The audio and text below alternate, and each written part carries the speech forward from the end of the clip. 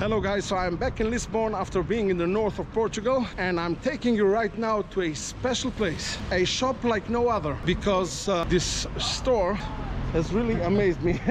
And why did it amuse me so much? So you see the colors, you have 24 different types of Portuguese fish. Each color is one type.